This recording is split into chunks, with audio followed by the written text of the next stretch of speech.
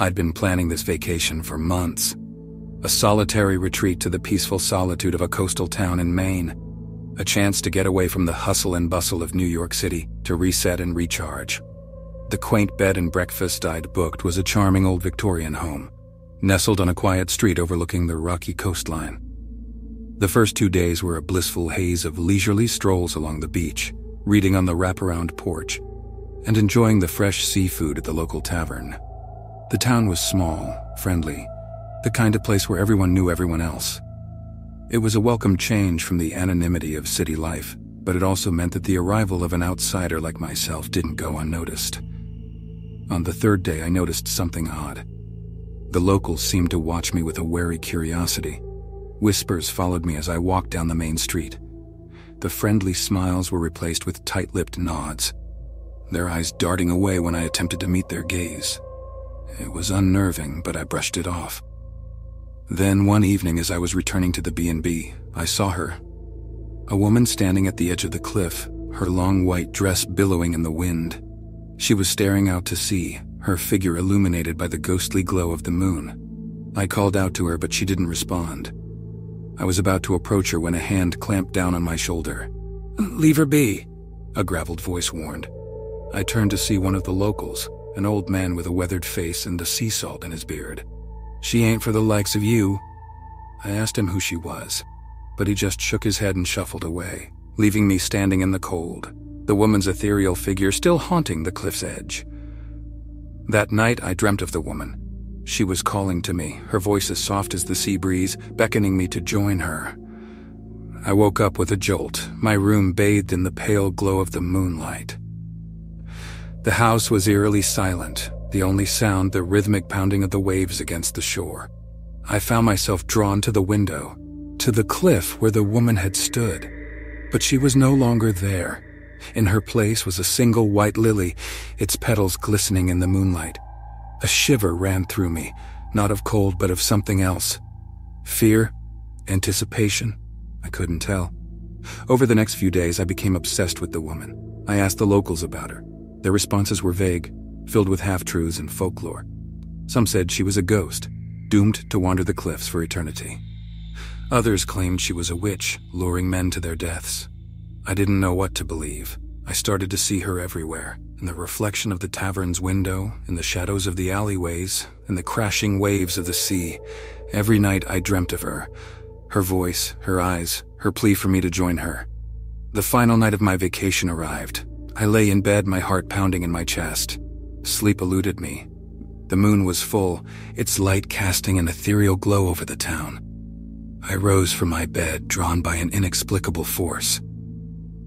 I walked the path to the cliff, the woman's voice echoing in my ears. There she was, standing at the edge, her white dress glowing in the moonlight. She turned to me, her eyes a deep, endless blue. "Join me," she whispered, her voice carrying on the wind. I stepped closer, drawn in by her siren song. Suddenly the ground beneath me gave way. I fell, the sea rushing up to greet me. Her laughter echoed in my ears as the darkness enveloped me. The last thing I saw was her face, a cruel smile playing on her lips.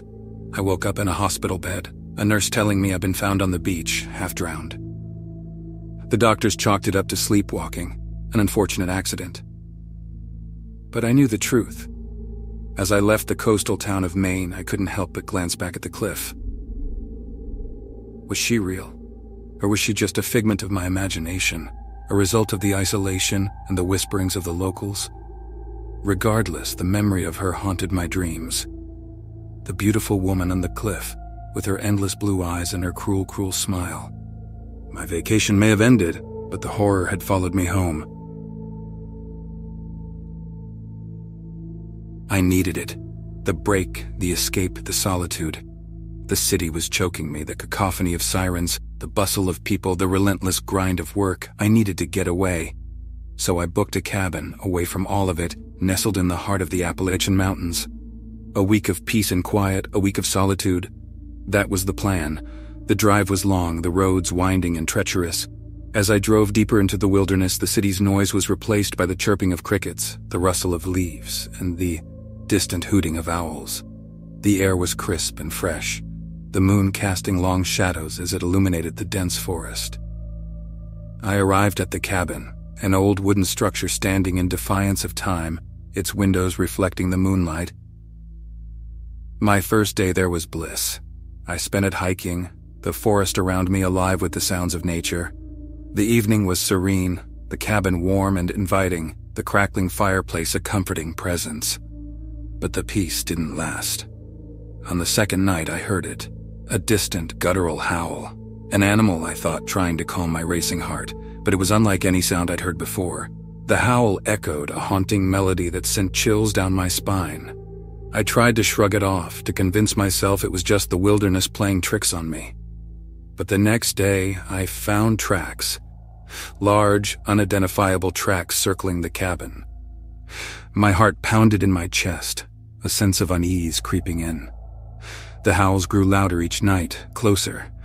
I could hear the rustling of leaves, the snapping of twigs. Each sound seemed magnified in the stillness of the night, a symphony of terror that left me sleepless. The once comforting cabin now felt like a trap, the walls closing in on me. I decided to leave, but I wasn't quick enough. As I packed my bags, the growls grew louder, more aggressive. The cabin shook, the windows rattling, the wooden structure groaning under the force. Something was trying to get in. I could hear the scraping of claws against the door, the relentless pounding. Terrified, I barricaded myself in the room, my heart pounding against my ribcage. The growling was deafening, the scratching persistent. Hours passed, each minute an eternity as I waited for the inevitable. And then it stopped. The growling ceased, the scratching stopped. The silence was deafening. I waited, hardly daring to breathe. But nothing happened. And the night passed, the sun finally rising, casting its warm rays through the cracks in the blinds. I left the cabin, my heart still pounding, my nerves on edge. The forest was quiet, the air still. As I got into my car, I glanced back at the cabin, and there it was. A large hulking creature standing on the porch, its eyes glowing, a low growl escaping its throat. It watched me, its gaze never wavering as I drove away, the cabin disappearing in the rearview mirror. The city welcomed me back with its noise and bustle, the sirens a comforting sound. The mountains were a memory, a nightmare that had passed. But every night as I lay in bed, I hear it. The howl, the growling, a haunting melody that reminds me of the terror I left behind in the heart of the Appalachian Mountains. I'd been looking forward to my vacation in the isolated cabin by the lake for months. Just me, the gentle lapping of the water, and the chance to finish the novel I'd been working on for years. No distractions, no interruptions, just peace and quiet. The cabin was cozy, nestled in the woods with a stunning view of the lake. The scent of pine trees lingered in the air, mixed with the crispness of the open water. In the afternoons, I would sit on the porch with my laptop, letting my fingers dance across the keys as the sun dappled through the canopy of trees. The tranquility, however, didn't last. It started with the whispers, soft, almost imperceptible whispers that seemed to echo from the lake. I shrugged it off, thinking it was just the wind rustling through the branches or the water lapping against the shore. I was alone after all. But the whispers grew louder, more insistent. They sounded human, but I couldn't make out any words. Then the footprints appeared. One morning, I woke up to find a set of damp footprints leading from the lake to my cabin. I followed them, heart pounding, until they disappeared at the edge of the water. I was baffled, terrified. I hadn't heard any trespassers during the night, and I was miles away from the nearest neighbor.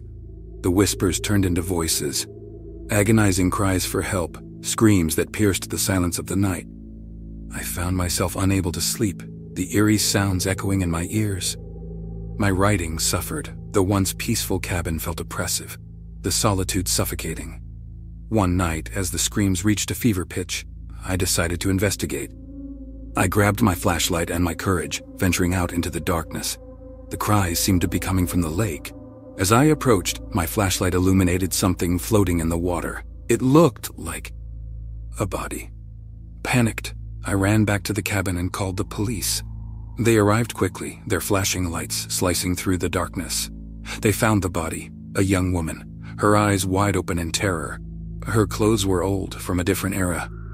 I stood on the porch wrapped in a blanket, watching in horror as they pulled her from the water. The officers questioned me, their suspicion palpable. Who was I? What was I doing here all alone? But I had no answers. I was just as confused, just as frightened. The local news reported the incident. The woman, they said, had gone missing decades ago. She had been vacationing at the lake, staying in the very cabin I was now occupying. She had vanished without a trace, her disappearance sending shockwaves through the small town. The police investigation turned up nothing. They couldn't explain the voices, the footprints, or the sudden appearance of the body. They left, leaving me alone once again in the cabin. The voices have stopped now. The lake is silent again, but I can still feel her presence, still see her wide-eyed stare reflected in the moonlit water. I can't write anymore. The words won't come. I don't know what happened at this cabin, why her spirit seemed to reach out to me. All I know is that this vacation, this retreat I had looked forward to, has turned into a chilling nightmare. A nightmare I can't wake up from. My bags are packed. I'm leaving in the morning. I need to escape this place, escape the haunting memories that now linger. I thought I was seeking solitude, but what I found was a terrifying mystery wrapped in whispers and shadows. This was supposed to be a peaceful getaway, but it turned out to be the scariest vacation I've ever experienced. I'll never forget the woman of the lake, her desperate cries, her cold, lifeless eyes. I'll never forget this cabin, the isolation, the fear. I thought I was alone, but I was wrong, so very wrong. And so, dear viewers, we've reached the end of our journey. 3 tales of summer spooks, each more chilling than the last. It's a stark reminder that even in the warmth of the sun, the cold touch of fear can still find us. Remember, these stories serve as a warning to always be vigilant, for horror doesn't take a vacation.